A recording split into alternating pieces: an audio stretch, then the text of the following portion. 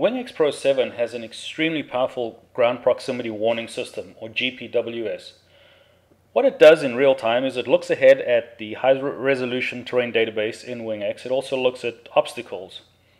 WingX has a comprehensive obstacle database throughout the whole US that we get from the FAA, and also has a very high-resolution terrain database that's used in several places in WingX. If you look at the terrain profile view at the bottom, it's pretty clear we're going to hit terrain a little bit in front of us. The ground proximity warning system looks about a minute in front of us. Right now, the passive radar altimeter is looking straight down, and it's telling us that the terrain is about 400 feet. If we just tap on that and we select AGL, you'll notice that we're still 2,000 feet AGL. This is incredibly powerful, by the way, but it's looking straight down. Our GPWS look ahead is showing that in about 2 miles, we're going to get really close to terrain.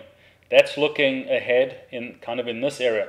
Now it's actually detecting that we're going to hit that terrain in about 3 miles. So we're going to get close in about 1.5 miles and hit it in about 3 miles. And you can see that from the terrain profile view. You can see we're starting to get close, and then over there we're going to hit it, which corresponds to that T over there. Now, we're still 1,800 feet above the ground. So if we were just looking at a radar altimeter or at this passive radar altimeter, it would still be reporting 1,600 feet. And the look ahead is incredibly important because it actually predicts what's going to happen in the future. We're seeing several warnings now. We're going to hit terrain in 1.3 miles, and we're going to hit an obstacle in 1.4 miles. Control flight into terrain is an incredibly important topic. If you look through the NTSB databases, you'll see many accidents where the aircraft was flying just fine and the pilot flew into a mountain or an obstacle. So, we continue to focus on safety, and we really want you to be safe. We've introduced this feature in addition to our passive radar altimeter, in addition to the terrain profile view, which is showing your minimum altitude is 0 and 5,000, and it's looking 50 miles in front of you. You can pinch to zoom this, just pinch horizontally with your fingers.